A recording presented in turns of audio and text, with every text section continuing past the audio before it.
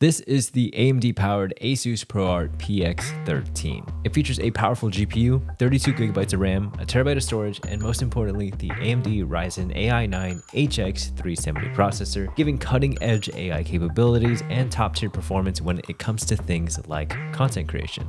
And today, I've partnered with AMD to put this laptop to the test and see if it's capable of becoming my new daily driver.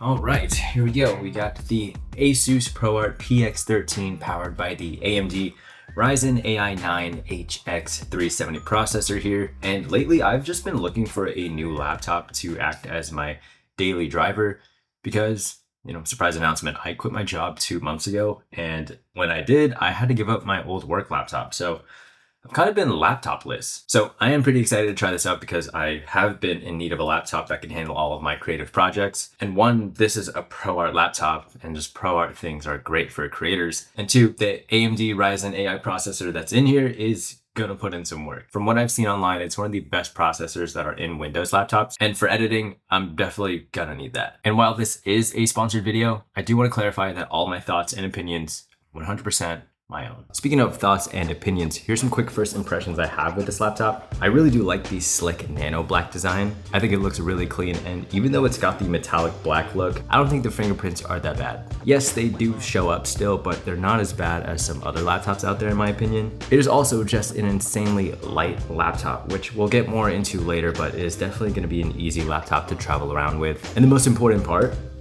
is that you can open it with one hand.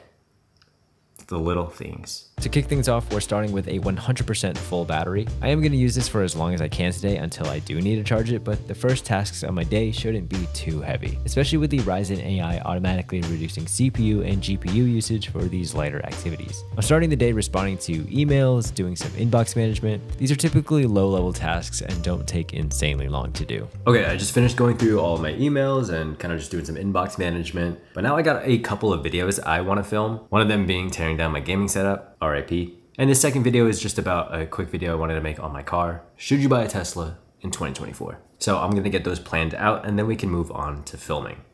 The keyboard layout is your standard layout, but now has the new Copilot Plus button. And if you're someone who cares about the typing experience, it's nice and quiet.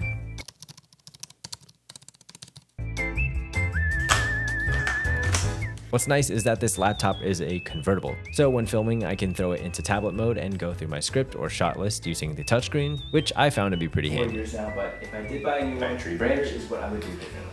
All right, I just finished shooting the A-roll for video number 1. Now, before we go on to video number 2, quick battery check. We started the day at 10 a.m. and it's 12:20 now. We're sitting at 86%. And that's just from going through emails, writing scripts, and putting the laptop in tablet mode. But once we start getting into the editing process, I'm sure we'll see a lot more battery drainage. But I'm gonna go ahead and get started on video number 2. Okay, I just finished filming video number 2, which was about tearing down this gaming setup. RIP, it's gone. Well, kinda, it's all right here. Now, before I jump into editing, I just got a 3D printer and I have been obsessed with 3D printing things. I just got more filament in the mail. So what I'm gonna do is I'm gonna send a print over to the printer, and while that runs, it's gonna be pretty loud in that room. So that's kind of gonna force me to go edit somewhere else. I haven't been using it since I've been filming, but the battery is at 83%. I know I just started 3D printing and I haven't dived into 3D modeling stuff yet, but when I do, I know that this laptop will handle it like a champ because of the strong multi-core performance from the Ryzen AI9 HX370. Also, with the printer running and making noise, now is probably the perfect time to move somewhere quieter. Perfect time for a lunch break, actually. The compact design of this laptop makes it so easy to move around with and take it anywhere. And in true iPad kid fashion, we gotta watch something while we eat. The 2.8K OLED display is nice and bright, great for watching content, and is even better when we get into some editing. Okay, after setting up the 3D printer and getting that going and eating a quick lunch, we are sitting at 64%. We're finally getting into some video editing. It's 2:54 right now. I'm gonna give myself about an hour to edit because I know Britt wants to go to the gym soon. And the first thing I need to do is offload all of the footage. A gripe I do have with this laptop is that the SD card slot is a micro SD card slot, where I wish it was just a standard SD card slot. But instead, I'm just gonna have to get a dongle. It's such a minor issue, but it would just be much more convenient personally if it was a standard SD card size. But the goal is offload the footage, throw it all into Premiere, and try to get a video out as fast as I possibly can.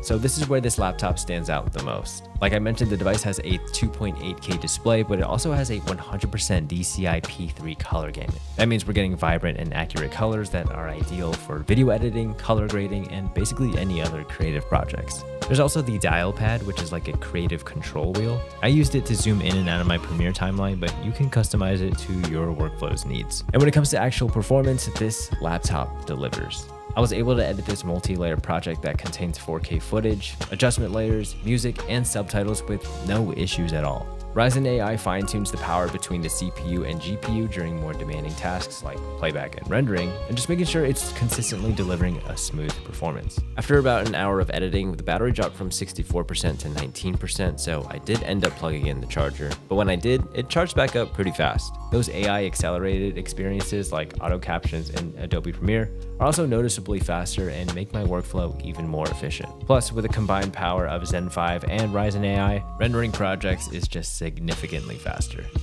All right, so I'm getting that video posted that I just finished editing. To kind of recap the whole editing experience, the laptop did great. Editing 4K footage with multiple layers and color grading and subtitles, music. There was like little to no stuttering. There wasn't any lag on playback. It was actually really great. The only downside was the battery draining, but once I plugged it in, it charged up quick. Like we're already back at 85%, which is pretty crazy. But I'm gonna plug it back in so it could get to 100%. We're gonna go to the gym real quick, and by the time we get home, I'm gonna try out some gaming. Oh, also, the print finished. Yo, this is so sick. All right, let's get this thing plugged in. I'm gonna head to the gym.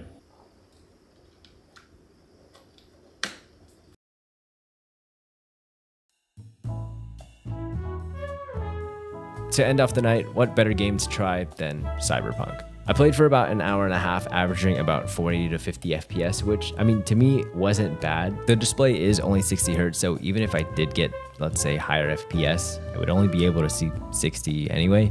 I do wish it was a bit higher though, like even 90 would have been nice, but honestly, it's not that big of a deal to me. Just finished up a little bit of some light gaming. Played Cyberpunk for about an hour and a half, and the battery is sitting at 21%. Now, it probably doesn't help that I was playing on my couch with a blanket underneath and just heating up a lot. That's probably why it drained a lot faster than usual. But I mean, the game ran pretty fine. We weren't getting like high frame rates. We were getting about 40 to 50. But even if I could get like 120 FPS, it doesn't really matter because the display is at 60 Hertz anyway. I think if you were to do some light gaming, you would be perfectly fine with this. But it is 11:34 p.m., which means the day is coming to an end. I am gonna go to bed. I am tired. So will the PX13 be my new daily driver? Honestly, it just might, because this checks off pretty much all of the boxes for me. It's lightweight and portable, high resolution OLED display, solid battery life, and high-end specs. The Ryzen AI 9 HX370 processor will supercharge all your creative endeavors. With AI-enhanced creative features, military-grade toughness, and a long-lasting battery, ProArt PX13 transforms any setting into your own studio. I think a single-day test, though, definitely isn't enough. I kind of want to try like a 30-day test for this, so if that's something you guys are interested, let me know down below. Whether you're looking for future-ready solutions in gaming, content creation, productivity, or professional applications, an AMD Ryzen AI laptop or desktop is the ultimate solution. If you want to check out this laptop, check out the link in the description. And thanks again to AMD for sponsoring this video.